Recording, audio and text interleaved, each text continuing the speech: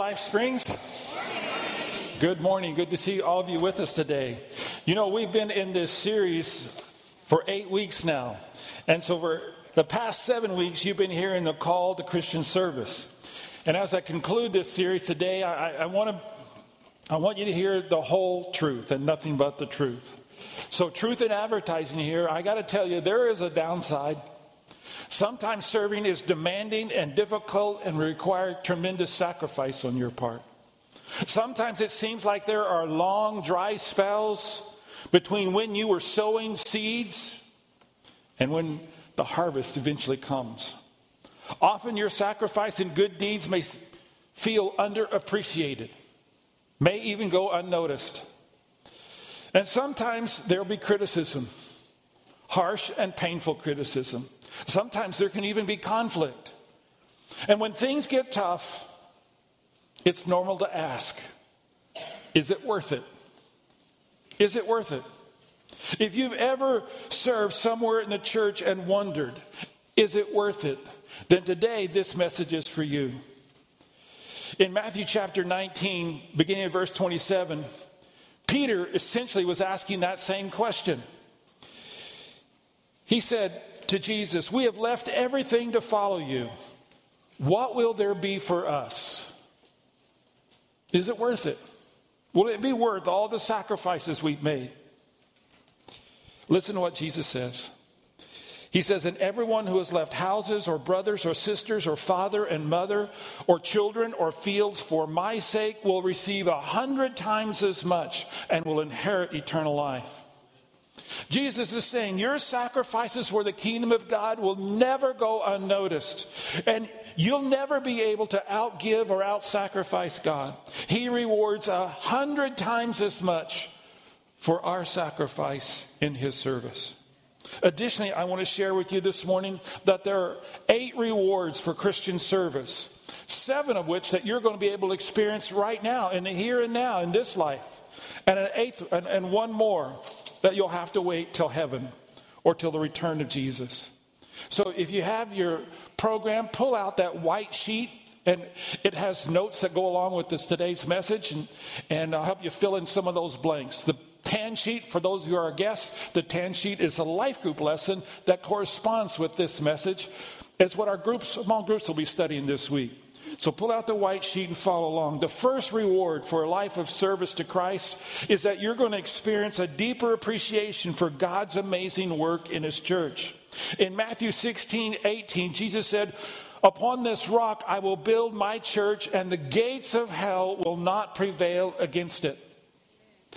It stands to reason that when you're involved in the ministry of Jesus' victorious church, you're going to get more out of church. You're going to get more out of your church family. You're going to have a greater church life experience than those who just attend Sunday services. Because you're going to appreciate the church all the more because of what you're putting into it. You're going to get more out of it. The church is not the building, friends. The church is not the paid staff. The church is not the service here on Sunday morning. The church is the people. And you are the church.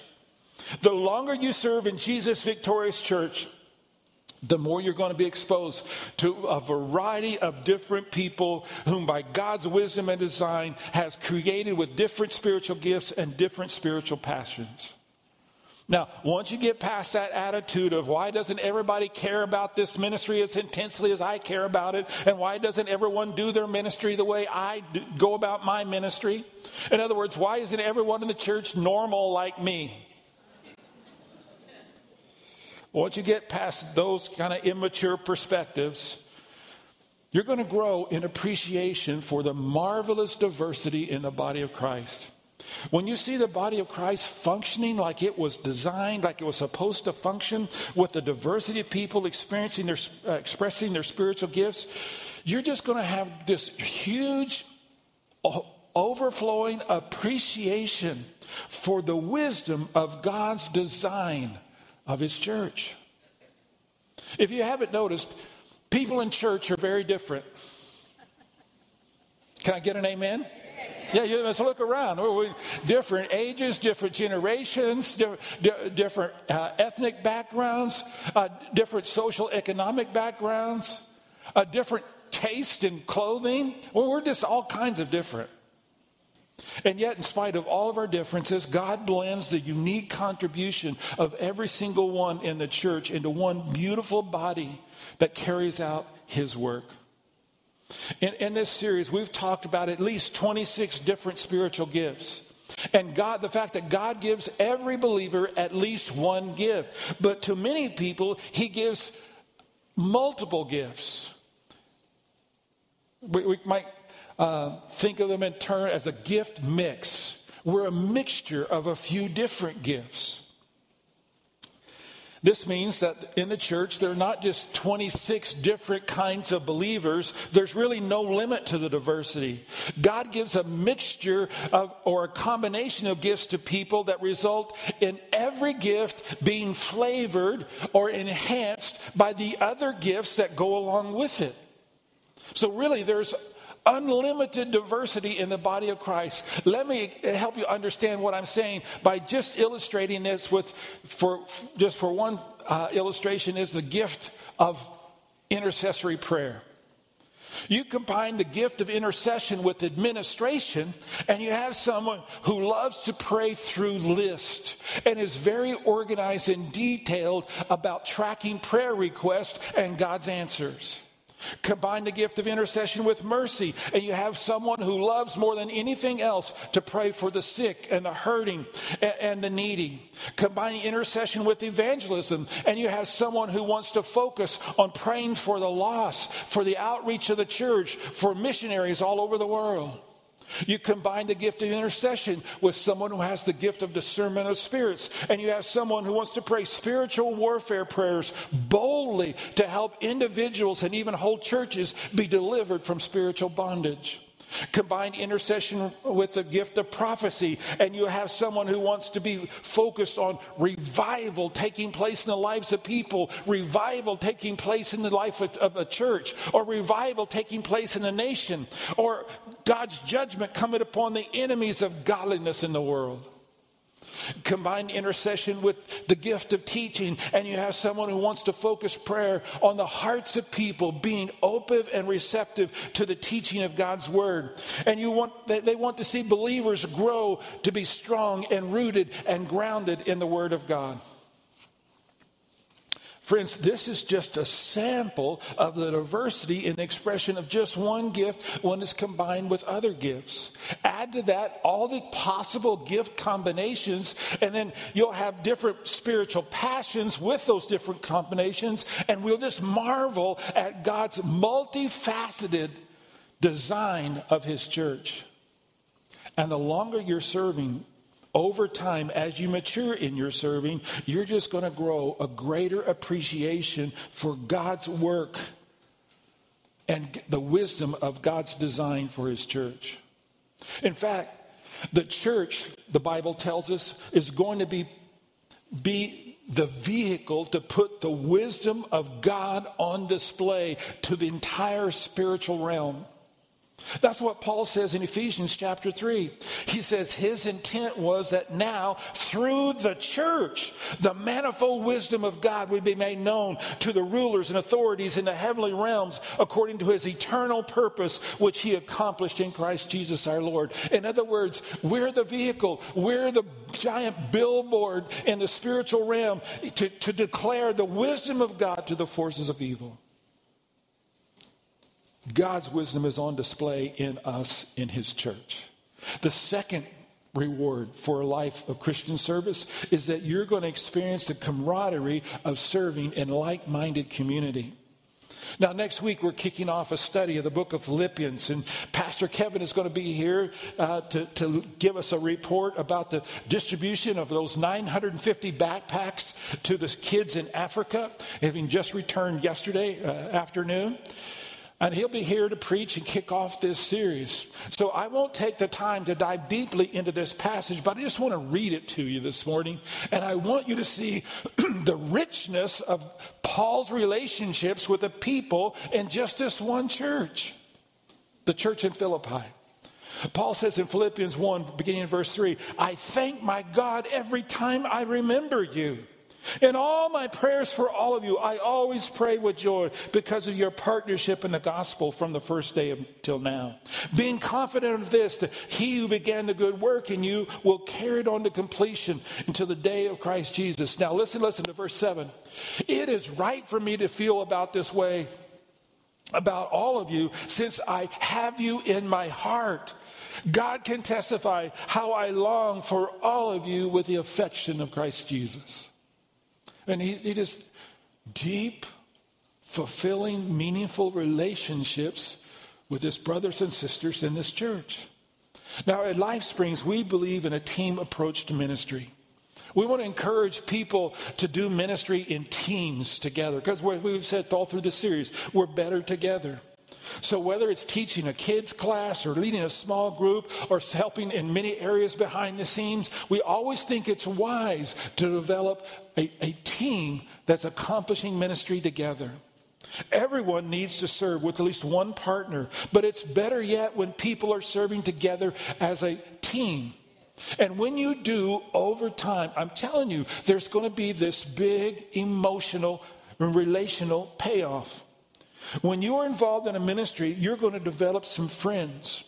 And those friends could, over the course of time, be some of the most significant friendships of your entire life because you serve together. I did a study of the New Testament expression that the Apostle Paul uses where he says, fellow worker. And what I learned is that the Apostle Paul was rich in meaningful relationships because of the fellow workers as a result of doing ministry alongside of others. And as I read these passages, listen to this close relational bond of love that Paul has with his fellow workers. Beginning in the book of Romans, chapter 16, verse 3, greet Priscilla and Aquila, my fellow workers in Christ Jesus. They risked their lives for me. Not only I, but all the churches of the Gentiles are grateful for them. 2 Corinthians 7:6. But God comforts the downcast, comforting us by the coming of Titus. And you skip over a little later, and he says, as for Titus, he is my partner and fellow worker among you.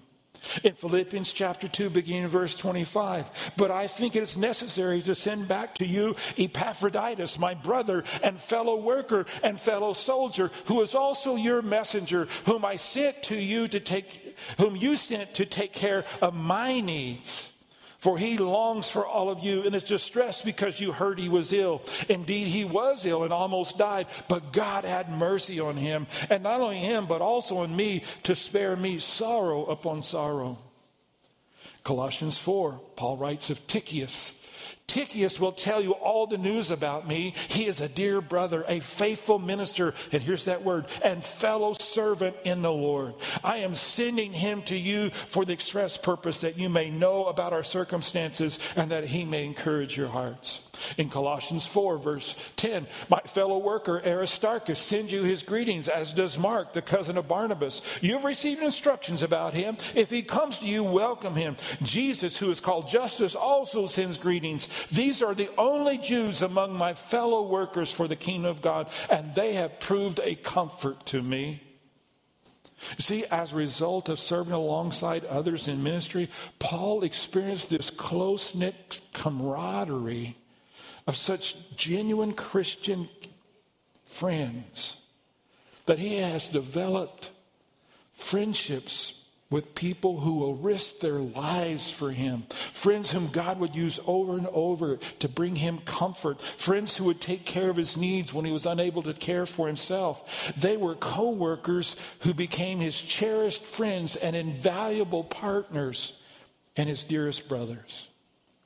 The third reward for Christian service is that you're going to experience the joy of making a contribution to the spiritual growth of others. Friends, as I said in the opening, there are heartaches in serving God. There are disappointments. There may sometimes even be betrayals. But there are also times when you see that someone that you've ministered to, their faith begins to take off. And they kind of get their spiritual feet underneath them, and they begin to grow, and then they begin to serve and impact others. And you watch that person that you've developed now serving and making an impact on other people's lives. And friends, it's just a sheer joy to see that.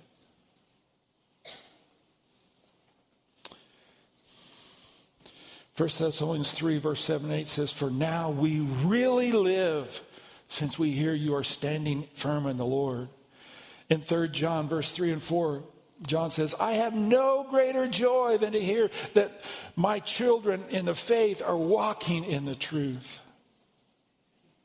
You're just going to be thrilled when you get to see someone that you've helped pour your life into then become someone who pours their life into others.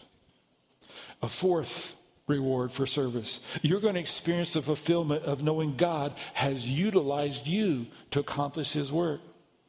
When Jesus sent out the 12 in Matthew 10, it was the first time that they were sort of on their own to do ministry as Jesus representatives. And here's what he promised them beginning in verse 17.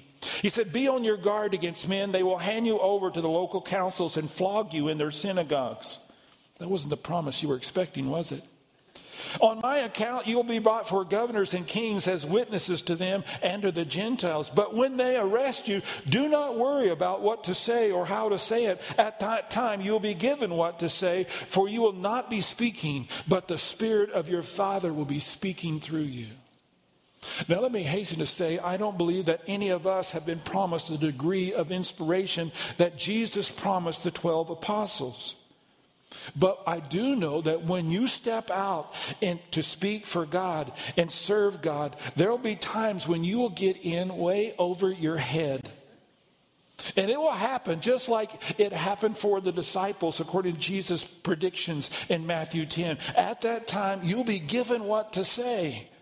For it will not be you speaking, but the Spirit of your Father speaking through you.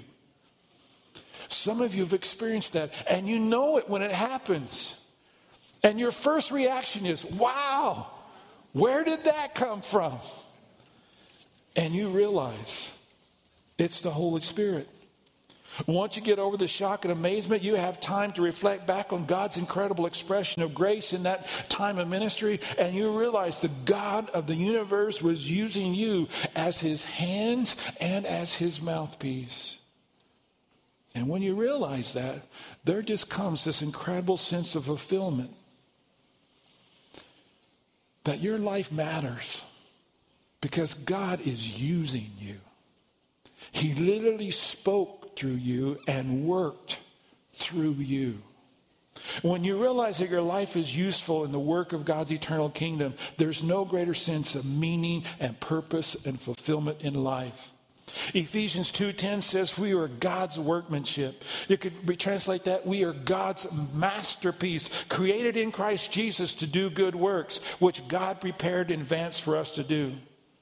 Now, I want to hasten to say, we're not at all saved by our works, but we are saved for the purpose of performing good works. So, there's an incredible sense of meaning and purpose and fulfillment when we are carrying out the God-designed ministry within us because we're his masterpiece, prepared for humble service to his glory. It's fulfilling. Number 5, when you step up as a servant of God and are involved in ministry, over time you're going to experience the infusion of a more powerful fuel energizing your life. This past week in our small groups, we talked about spiritual passion. That's that emotional magnet that draws you to a specific kind of ministry. When you are serving in your area of passion, you will find out that Christian service energizes the rest of your life. Instead of wearing you out, it gives you a higher octane fuel than all the other chores and responsibilities are fueled by the leftovers of the charge you got out of doing that service. Instead of wearing you out, it gives you a higher octane fuel for all the other chores and responsibilities in your life. Serving in your area of spiritual passion actually lightens your load rather than weighing you down because it energizes you And I believe that's what Paul was referring to when he wrote in Colossians 1:29. He says, I labor struggling with all his energy, which he so powerfully works in me. The Holy Spirit energizes you for service. And then you're going to experience the thrill of contributing to a lost person's journey to faith in Jesus. When as a result of your commitment to servanthood and expression of your spiritual gifts in ministry, you influence someone to cross the line of faith and they say yes to Jesus, and they say yes to that offer of salvation, and they make Jesus their Lord and Savior, that's absolutely thrilling.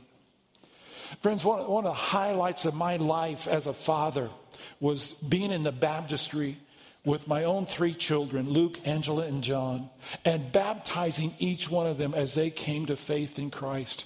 Thrilling experience. But there's something that's even more invigorating, more exciting, even more meaningful to me. That was when I was in the baptistry with my daughter. And together, the 2 of us were baptizing someone that she had led to Christ. Oh, that was just even more thrilling.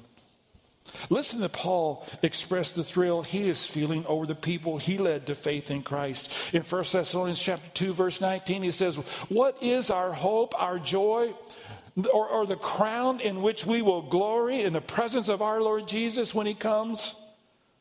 It is you. He's writing to the people of this Thessalonian church. It is you. You are our glory and our joy. Now, you may not have the gift of evangelism that the Apostle Paul had, but no matter what your gift is, God can use you to lead someone to Christ. There are teachers who just have helpful ways of explaining the gospel, helping people to understand it and come to faith.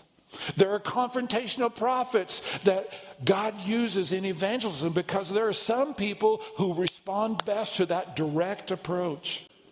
There are exhorters whom God uses to challenge people to take baby steps of faith that leads them to make the ultimate decision to trust their entire eternity to Christ as their Savior and Lord.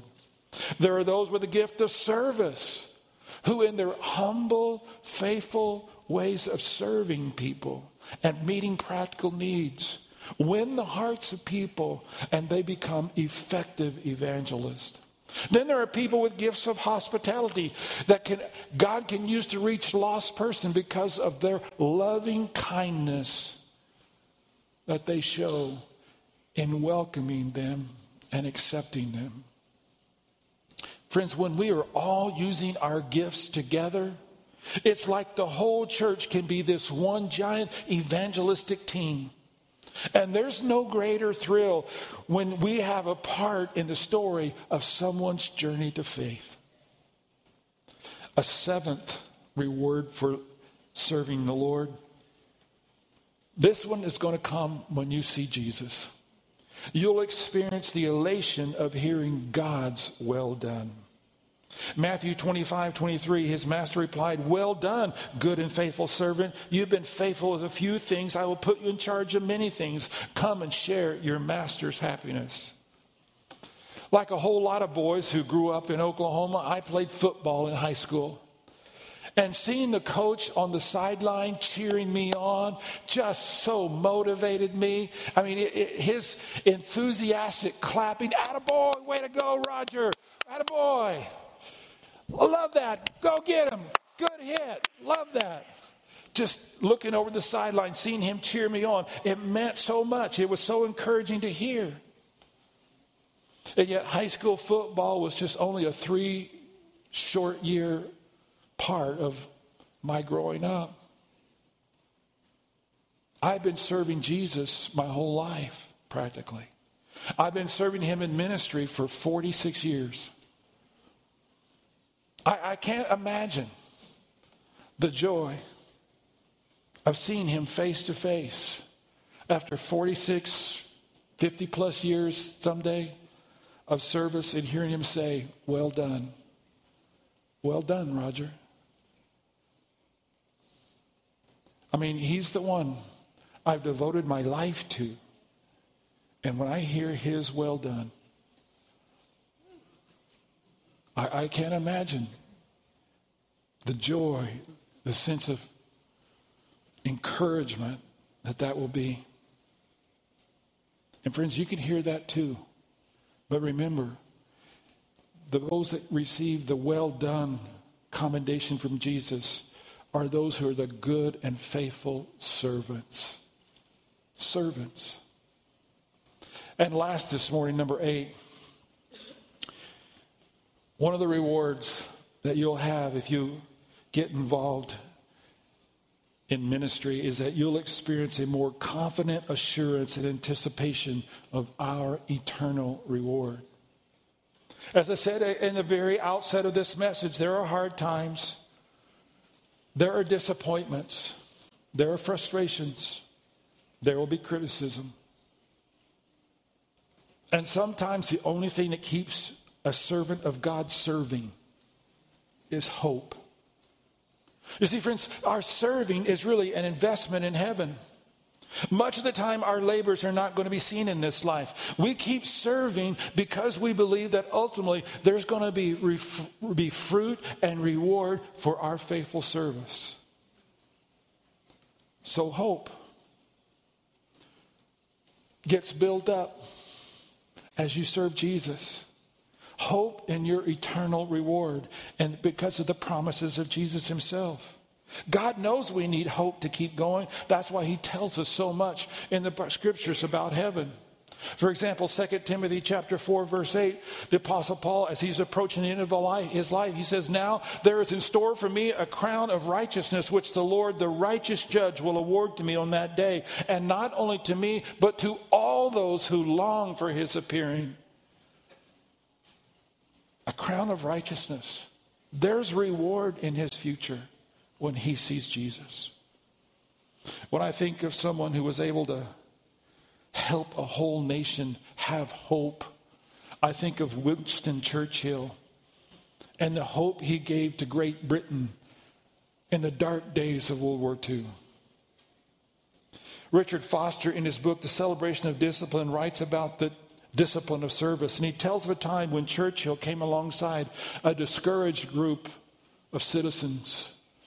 And he built them up and pumped them up with encouragement that they needed. You see, during World War II, England desperately needed to increase its production of coal. Coal not only kept Britain's people warm in the winter, but it also powered British industry and railways and shipping. And after the loss of the French and Belgian coal fields to the German occupation, Britain's coal was all the more important to the war effort. Winston Churchill called together the labor leaders to enlist their support. At the end of his presentation, he asked them to picture in their minds a parade that would take place in the future. One day, a parade that would be held in Piccadilly Circus after the war. First, he said, would come in that parade the sailors who had kept the vital sea lanes open, and they would be honored. And then would come the soldiers who had come home from Dunkirk and then gone on to defeat Rommel in Africa. And then would come the pilots who had driven the Luftwaffe off from the sky. And last of all, he said, would come a long line of sweat-stained, soot-streaked men in miners' caps. And someone from the crowd would cry, "And where were you during the critical days of our struggle?" And from 10,000 throats would come the answer, "We were deep in the earth with our faces to the coal." You see what he was doing here? He was helping them envision their essential role in the ultimate Allied victory.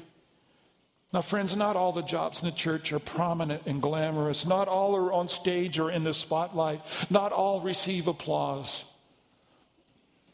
But it is often the servant-minded people with their faces to the coal who are working behind the scenes and out of sight many times to help the church accomplish its mission. And there will be a parade in heaven someday for all of God's servants. And if there is a parade for and of the servants of Life Springs Christian Church, the real heroes are not going to be the pastors or the staff, or even the elders. but all the servants who are behind the scenes, quietly and faithfully helping the church to accomplish its God-given mission. And one day we'll all stand before Jesus, our ultimate rewarder, and hear him say, "Well done." Regarding that day, Jesus himself gave us this promise in Revelation 22, the very last chapter of the Bible. He said, "Behold, I am coming soon, and my reward is with me, and I will give to each one, everyone, according to what he has done." One day, friends, you're going to stand before our heavenly rewarder. You're going to want to hear his "well done." And you're going to receive your eternal reward. So serve. Serve. Serve the Lord with all your heart. And know for sure, it will be worth it. Would you stand with me for closing prayer?